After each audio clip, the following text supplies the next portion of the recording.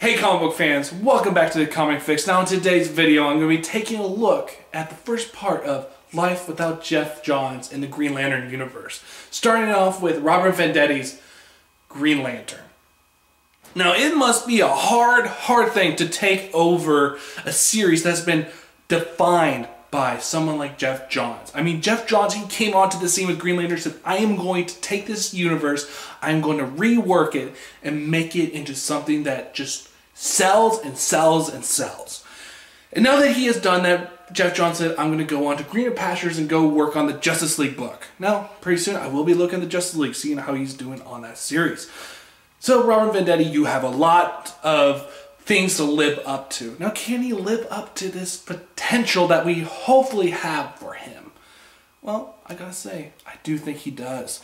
Now, we start off his story arc with this big old battle that is going on in Oa. Now, this mysterious villain is attacking Oa when it's at its weakest. You see Hal Jordan just being thrown into this battle that he knows he cannot win. I mean, it is so bad that even the Power Rings don't have any more power.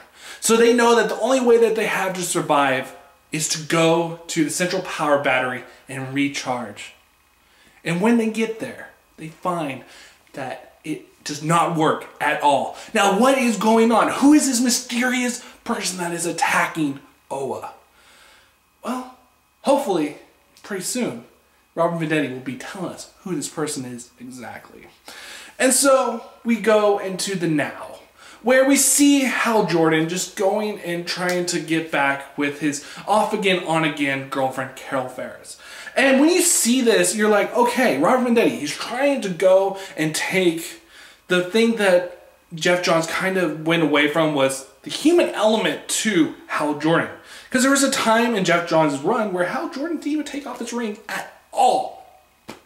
So it's nice for Robert Venditti to be starting off his story arc in this way. And you see Carol Ferris, and she, as we all should know, is part of the Star Sapphire. And with the Star Sapphire, their power to their ring is how they have to feel true, genuine love.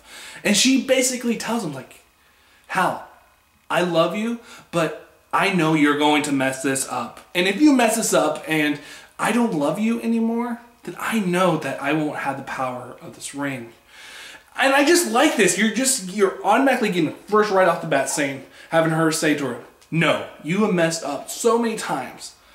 And I just like how we had this character development right off the bat.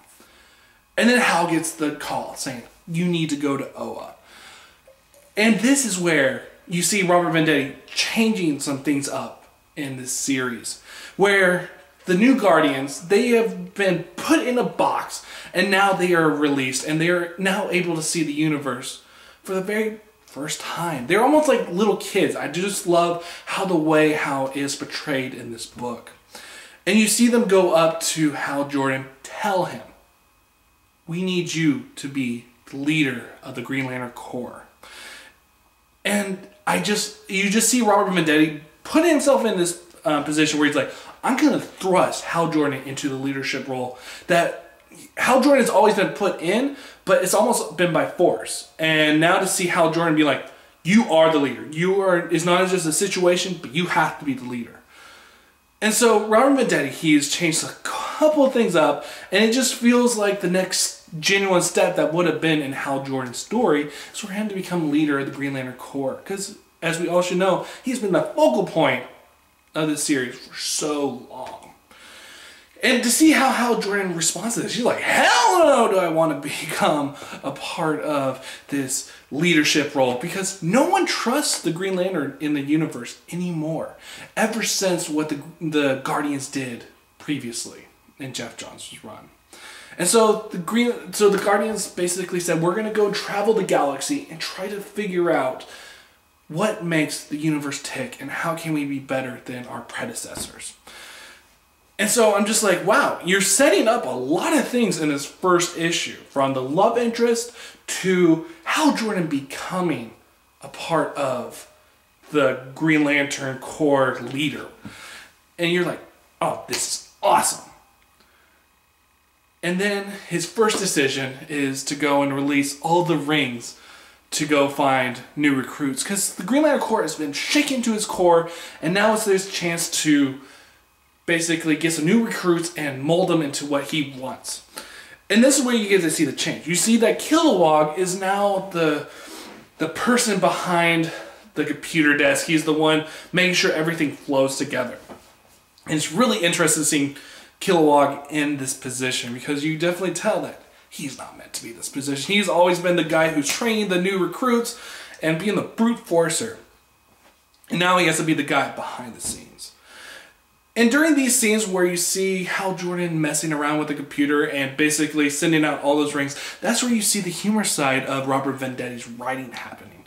And then you see the artwork, which I can't remember the artist right off the top of my head, but you see his artwork in there and you're just like, damn, this is a good team. Robert Venditti is putting some humor into this book that it kind of needed. I mean, there's a lot of times in DC Comics where they say to us, Green Lantern or any DC book are not fun to read. Well, you can definitely see that Robert Venditti's trying to change this up, where there are some very dramatic moments and dark moments, but there's also that moment where you're just like, yeah, this is fun to read. And so you get that with Kilowog trying to chase after these rings, because he knows, he's like, we don't have the resources to go and train all these new recruits, and I need to get the rings. And that's when you see the humor happening. And I just absolutely loved this part. And as the rings are getting sent out, Robert Venditti puts Hal Jordan in his first ever conflict as the Green Lantern Corps leader.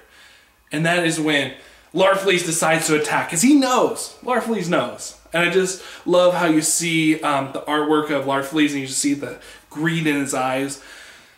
And Larfleeze knows, I gotta attack Oa while it's at its weakest. And that's where you see the panel layouts that get bigger and bolder, and you're just like, okay, I am liking this book. And as you're going through the series, you just see a little more pieces being thrown at the reader.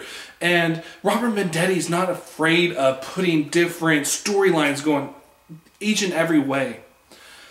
I am wondering how this story is going to end up, because you could definitely see that how the Green Lanterns and every Lantern is not the same at this point, because they're having some troubles with their power rings.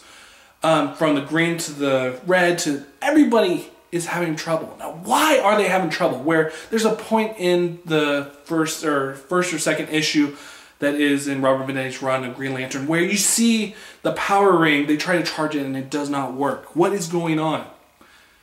And you just see the power rings acting funny. And you do know that there's something going amiss. And there is just so much potential in this series that I have hope that Robert Venditti can just take the series and make it its own. There's humor, there's some drama, there's some everything that you would want in a book is in this series. Now in the first 3 issues, especially the 3rd issue, issue number 23, you do see how Hal Jordan is dealing with being leader. After the whole entire battle with Larfleeze, you see the destruction that happened. And you see Hal Jordan knows that he is not meant to be a leader. And he would rather take the brute of the force before he sends out any of his men to go into battle. He would want to be the one on the front line. And you see Hal Jordan try and go through this, and you see that Robert Venditti's putting some points in there where he tries to make Hal Jordan realize that he cannot do this anymore. And I just absolutely love this. There's so much intrigue in this first 3 issues that I do think that Robert Venditti was the perfect pick to relaunch, or not even relaunch, but to take the mantle from Geoff Johns. And this is going to be one fun-ass ride. Now, let's hope that Green Lantern Corps, issue 21 to 23, can be the same. But for now, Green Lantern Corps, or Green Lantern, issue 21 to 23, the new era of Robert Venditti, is absolutely awesome. Go and check it out, and I will see you guys on the next Comic Fix.